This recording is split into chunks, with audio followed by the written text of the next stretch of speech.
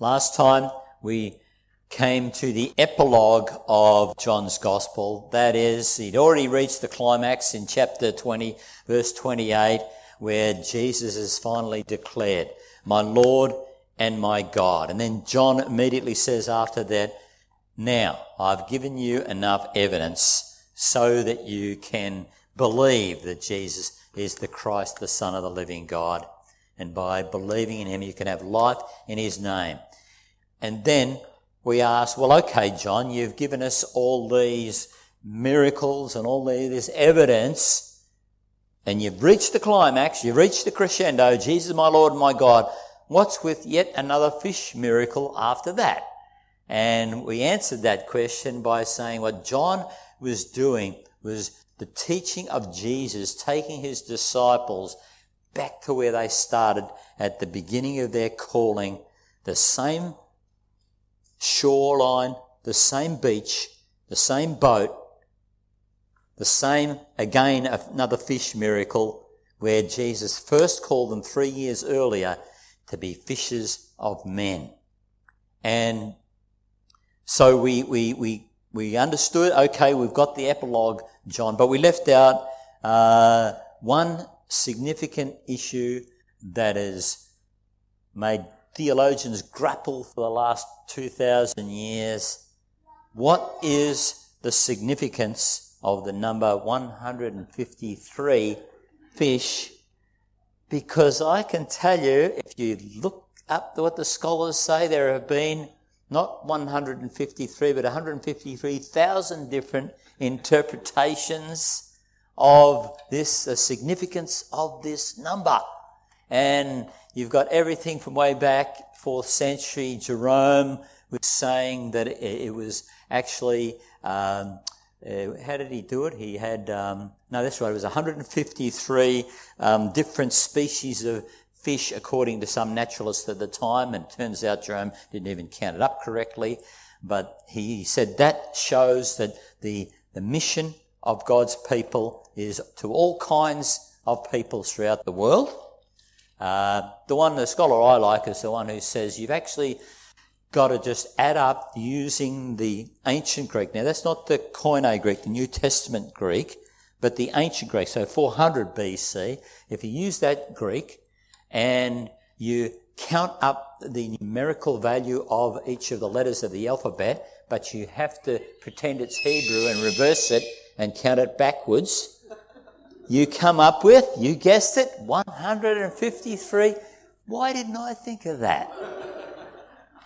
I can't have been looking closely enough at the text, obviously.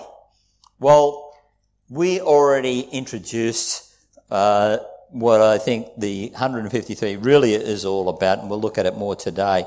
But one of the recurring themes of John's Gospel is that John had remembered and written down all this material in the Gospel, and he says, as we were going through this Gospel, there's a couple of occasions where he says, we didn't understand what was going on, what Jesus was talking about at the time, until after the resurrection. Let's look at a couple of examples. John, back in chapter 2, verse 22, after he was raised from the dead, his disciples recalled what he had said. Then they believed the scripture and the words that Jesus had spoken. Or in John 12, verse 16, at first the disciples did not understand all this. Only after Jesus was glorified did they realize that these things had been written about him and that these things had been done to him. Or John 20, verse 9, they still did not understand from Scripture that Jesus had to rise from the dead. So there's this information that John had. He was there, he's an eyewitness. He saw and heard Jesus, and he wrote in his Gospel, but he's saying we didn't really get it at the time. We didn't really understand what the significance was until after Jesus had risen from the dead. Now, as we come to the close, to the end, near the end of John's Gospel, we too can look back over this Gospel and see certain things that Jesus said, including some of the promises he made, including some of the statements he made that make more sense in light of the resurrection. We're closing up here with Jesus on the same beach where they started out, where Jesus called them to be fishers of men, and he gives them this great sign, this miracle of the fish, that John can look back now, we can look back now at John's gospel, at some of those things and say, what's this whole thing of yet another fish miracle in light of now Jesus is risen? And we go back to where he's called them at first and see that there's more to those things. Back in chapter 15, Jesus, I am the vine, you are the branches. And he calls on them to bear fruit. Now that can have a lot of different, applications in our lives, bearing fruit. But one of them, and the important one that we want to take hold of in light of what's being taught here in our text, is that God is commissioning his disciples after his resurrection. And now all that stuff makes sense. In that same chapter 15, back in John chapter 15 verse 5, Jesus said in that context, apart from me, you can do nothing. Well, they've just got that firsthand, haven't they? They've been fishing all night and caught nothing. But when Jesus is at work, the catch is overflowing. And that's 153, the catch is overflowing. And, 2,000 years on from when Jesus commissioned these few fishermen to go into all the world, the ends of the earth, and here we are. Jesus' words have come true.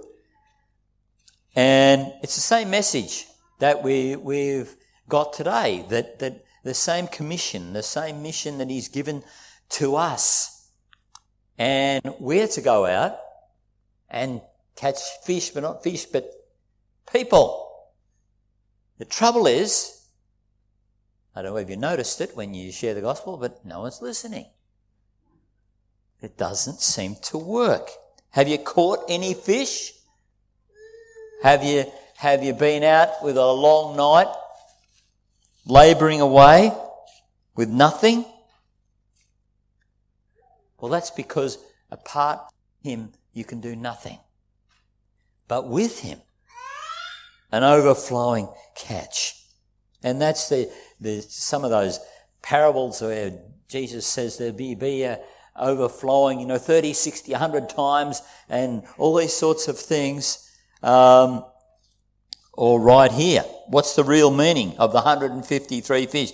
It's got nothing to do with the exact number. Remember, we looked at that last week. It was indicating an eyewitness account. Someone was there, John, because the fishermen would always count their catch to divide them up among them. But the real point of the 153 fish was from nothing, apart from me you can do nothing, to overflowing to a net full. And what about all those promises we've looked at in this Gospel of John, where Jesus said amazing things, believe that you've received it and it will be yours. Or again in chapter 15, ask and it will be given to you. Well, what is that? Is that, after the resurrection, after this commissioning of the disciples near the end, and we'll see how the fullness of this commissioning next time, God willing, with Peter himself being reinstated for commissioning for this very mission. But ask and it will be given to you. What does that mean? You can have anything you want? Is that the name it and claim it gospel here? But if we look at it in light of the mission, if we look back on John's gospel now and see that these things, that you bear much fruit, that you become fishers of men, that you see the net overflowing. So it's not a name it and claim it, I can have anything I want, ask God for anything. It's about tapping in to his purpose, his plan, his cause, his mission that as Christians we're all called to be part of. How would you like to see your net overflowing? You can't. Because apart from him, you can do nothing. So what does that tell us? What does that tell us? If apart from him, you can do nothing, what should be the centre of the ministry, of the mission? Surely it's got to be, you have not because you ask not. Surely it's got to be prayer. You know, I've been here at Clifton Hill Church for over 2.5 years now, and there are still the 10 people that were here when I got here are still here, and we have many more people now, praise God. How did that happen? Well, before I got here, with those few people, there was a prayer meeting. They were praying for years. And since I've got here, we've continued to pray. Because apart from him, we can do nothing. But with him. So if it's going to be with him, how's it going to be with him unless we seek him?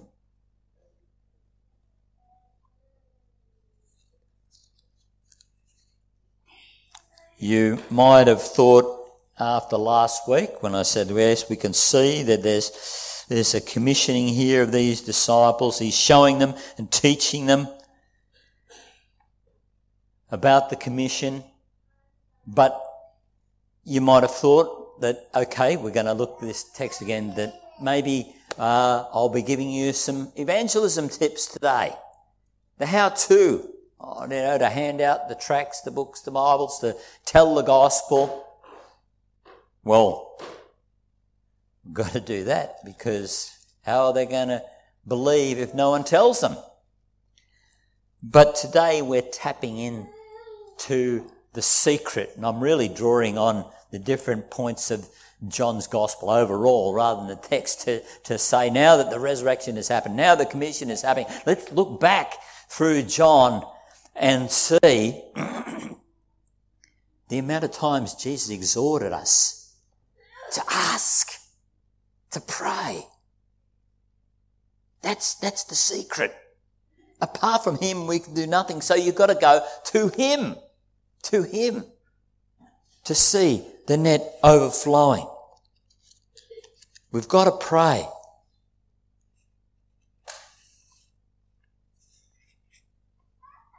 Now that means you got friends or family in your life that don't know the Lord.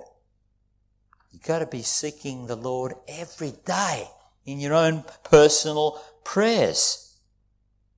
But we also have to pray together. When my people who are called by name will gather and pray, I'll hear from heaven.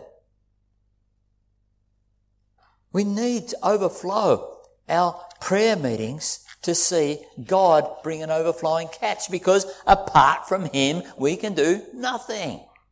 I mean, it's like he's inviting us. Come on. You want an overflowing catch? No, I'm a bit busy for praying. You know, it's, and I don't like to pray out loud in front of other people. That's okay. Just join anyway. Who cares? As long as we're together praying, seek the Lord. Who will commit to changing our prayer life? That it's not just something that's tacked in at the end of the night where I'm falling asleep, but a conscious effort to seek the Lord daily in your own life, and join a prayer meeting as you're able. We have our prayer meeting here at 10:15 a.m. in the morning, Sunday morning before the service. We have our monthly kingdom-focused prayer meeting. Last Wednesday night we had it. It was fantastic. God heard every one of those prayers. Look out, because he's hearing from heaven. Look out.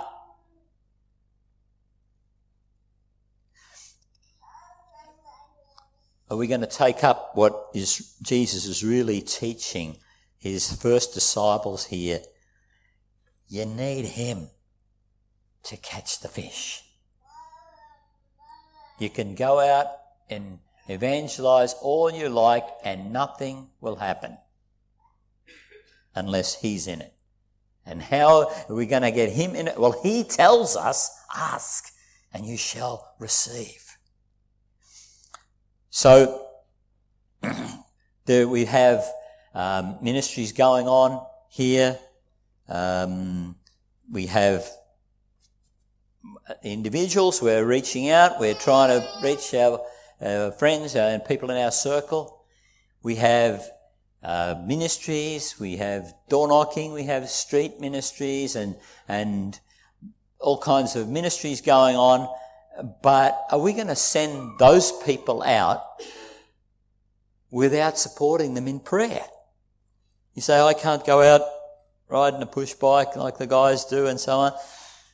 Well, don't go out, but pray for them. Pray. Pray and commit to praying to support the work in that way. And if you do, just watch God. Watch God bring the increase. And when we see people being saved and when we see God doing that work, we'll have no choice but to say like John did. When John saw this massive catch, it is the Lord. It can't be anything else. That's the point of the story, isn't it? Nothing, fishing all night, not a single fish, and then boom, in one moment, overflowing net, no other answer other than, it is the Lord. It has to be God. And we'll say the same thing. As we see God give the increase, we'll go, hey, it wasn't the guys going out, it wasn't Bill, it was the Lord. It was the Lord. As we seek him in prayer.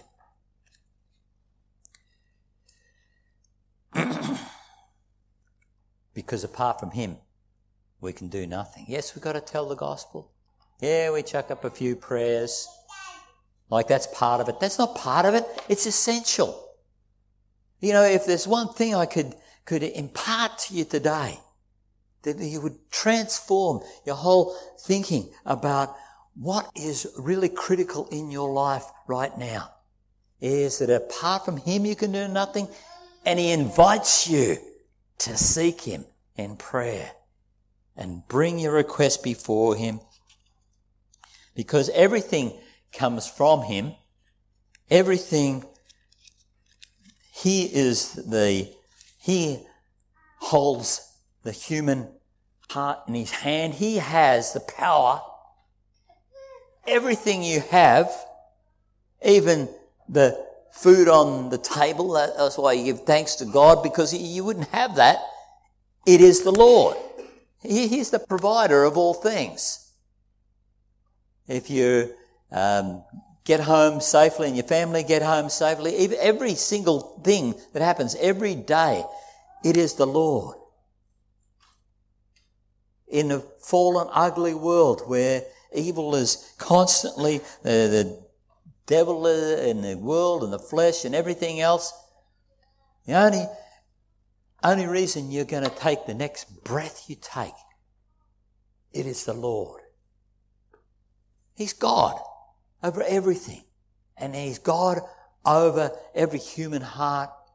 And he hears prayers from heaven. Will you commit to praying and keep on praying? Even if you've got to go through the long night, through a whole night of nothing. And the next night and the next night. But keep praying.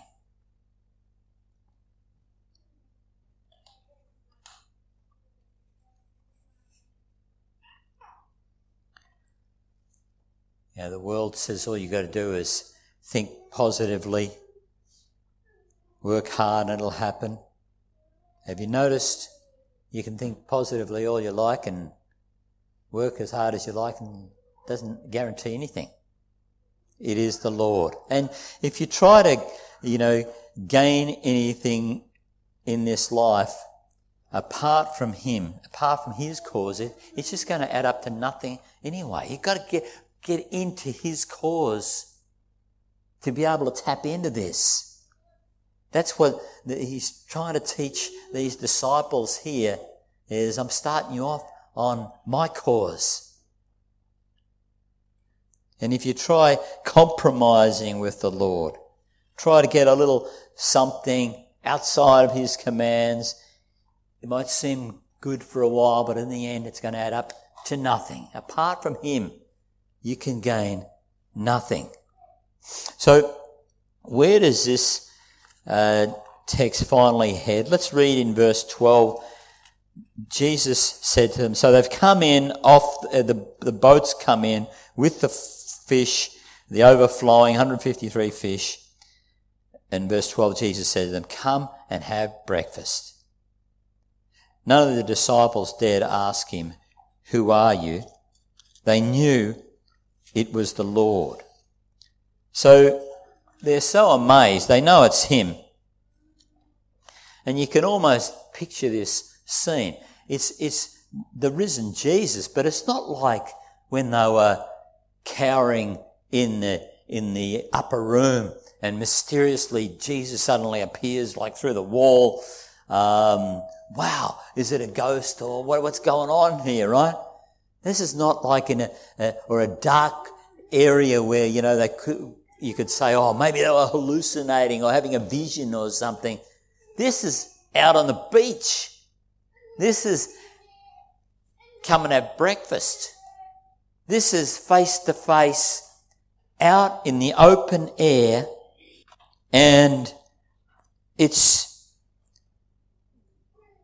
a come and have breakfast scene. John started out this gospel with Jesus' first miracle back in chapter 2, long time ago, back in chapter 2. And then there was this miracle of the water being turned into wine, and Jesus revealed His glory to the disciples. But what was the setting? It was a wedding banquet. They were all together at a wedding feast, right? That was the first miracle that started John. Now we're coming to the close of John, and we're eating again. Could it be we're getting a little foretaste of where the Lord wants to ultimately take us, the wedding banquet? And here's John in this part of the gospel. He's reached the pinnacle. He's reached the climax with Jesus declared my Lord and my God. And now he finishes with this same sitting down and eating. But because it's after the resurrection, we can see the significance of it. And so can the disciples. They're sitting down and having breakfast with God. Wow. That's what this scene is here.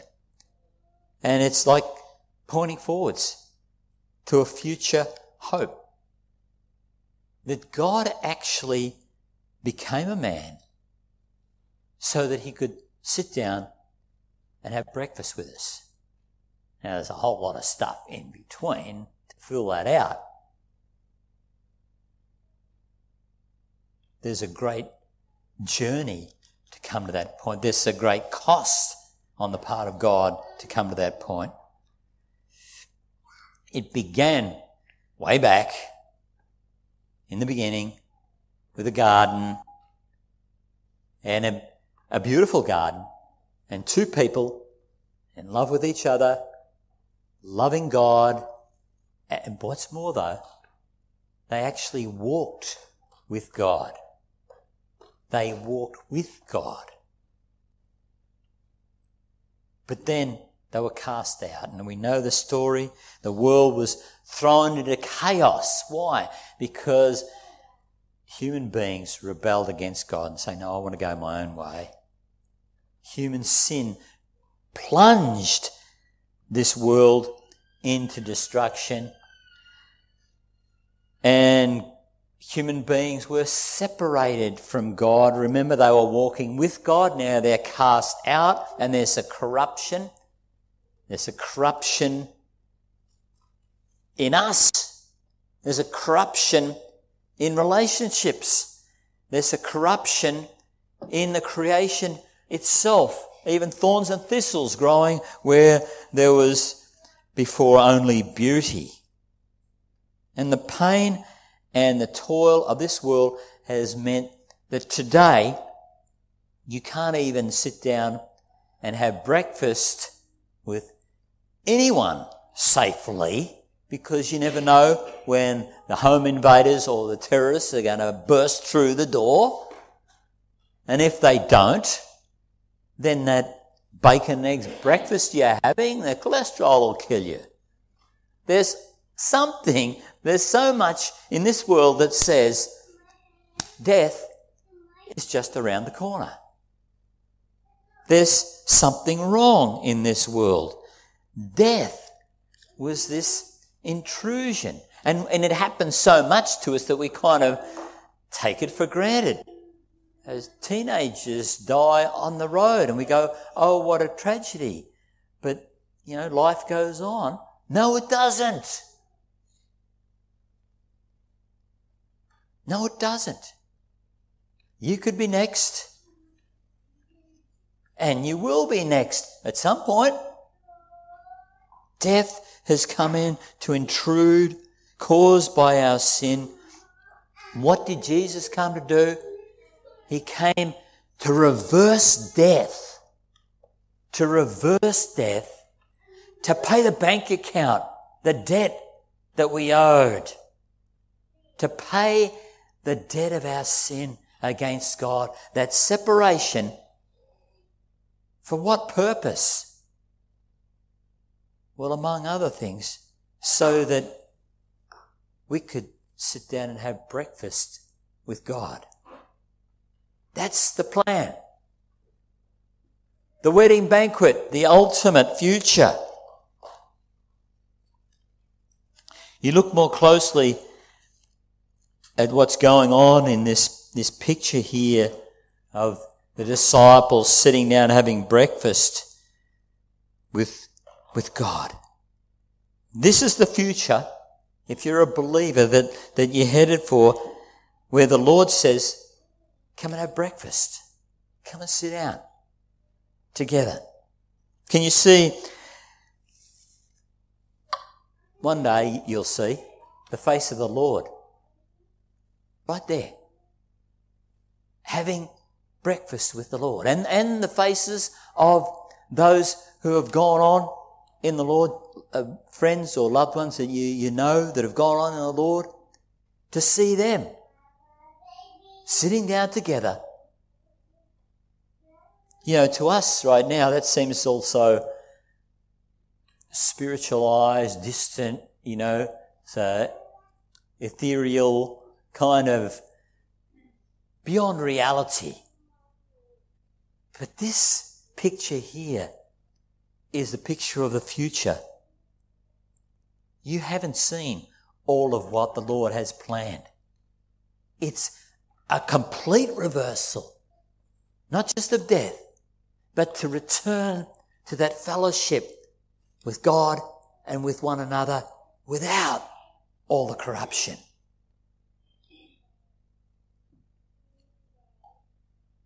And you'll see it when you sit down to have breakfast with the Lord. But we're not there yet. Why are we not there yet? Because there's still fish to catch. The Lord will not close up this corruption and judge this sin until all of those who are His have come to faith. And He's called you to be part of that. How are you going to do it? You can't convince anybody. You've tried that. It doesn't work. Apart from Him, you can do nothing. So you've got to get serious about changing this prayer life. And not just the time you put, but the heart. To believe that by truly coming to him, that he's hearing from heaven. He's a heavenly Father who only gives good gifts to his children. Praying and believing. I love the way that God actually sends this message. He's God. Did he need us to do this? Couldn't he have just written a sign in the sky or, sent everybody an email, repent and believe? What's this idea of using his people to tell instead of God just direct? Of course he directs by his Holy Spirit and it's all of him, but in terms of why does he use us? And the answer is because God is a God of relationships. God is relationship in himself, Father, Son and Holy Spirit. And he calls and draws people into his family. And he does it through family members reaching out to the lost family members that they would come in. It's about relationship. And it also is about us being part of his cause. So that not only you, but also your friends will sit down and have breakfast with the Lord one day. But it's not for everyone. Who's it for? What kind of people? Well, one of the guys there having breakfast was a guy who denied Jesus 3 times. Peter. Another of the guys who were there was that hard-headed doubter, Thomas. He was there. He was there at breakfast. And Nathaniel the whinger, remember? Can anything good come out of Nazareth? He was there. He was there. Huh? And another couple of guys who John thinks their names aren't even worthy of mention, so we don't know who they are. In other words, the people who are there, Mike is included, the people who are there were a bunch of misfits, like you and me. People who may have sinned against God, even grievously. People who failed God, but will hear the call to repent and believe in him, and you will be saved. Come and eat. Take hold of Jesus as my Lord and my God. And one day, when you're sitting down to breakfast, you'll go, it is the Lord. It is the Lord.